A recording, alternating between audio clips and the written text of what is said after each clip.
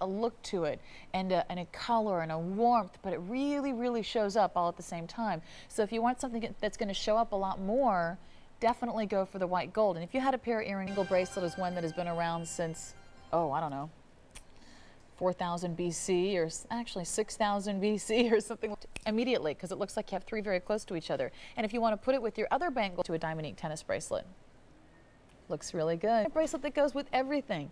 Do you ever buy a piece of jewelry and then it kind of doesn't go with anything else you have and you're going, what am I going to wear that with? This goes with everything you already have. And if you want a few pieces to go with it, we have some other pieces that go with it beautifully. In fact, we have rings.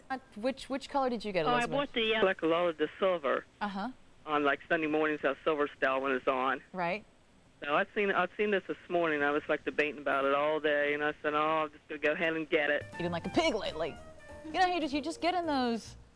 I don't know. You know, as women, I think you kind of have those periods of time where you eat really well and you don't eat much, and you're really happy with that.